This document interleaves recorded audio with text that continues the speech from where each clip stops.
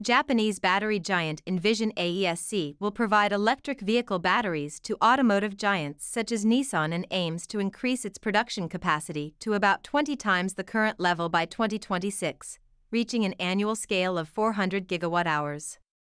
The company plans to build new battery factories in 6 countries around the world, becoming the largest battery factory among Japanese companies.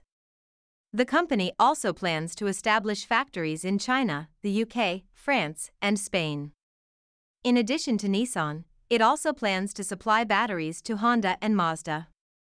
The company will produce new batteries that can increase the driving range compared to traditional vehicle batteries.